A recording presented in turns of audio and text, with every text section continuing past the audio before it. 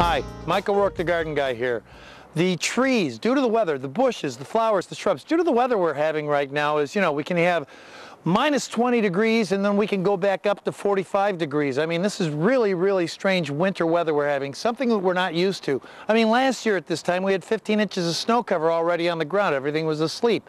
Well, technically they still are asleep. The buds on the trees and the bushes that are right now starting to swell does not necessarily mean it's going to do any harm to the tree itself.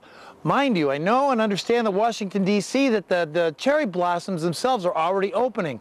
That's when the weather is going to harm them. While the temperatures are warm, while they're open and blooming, that's wonderful. But if it dips down below freezing, that's going to scorch the blossom itself. And that's going to ruin the color that you're going to have in the spring. So in essence, no, it's not going to do any harm for your trees, bushes, shrubs, or even the bulbs that are coming up. But it may do some damage to the bloom itself.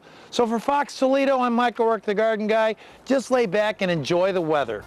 Don't forget to watch me here every Wednesday right here on Fox Toledo.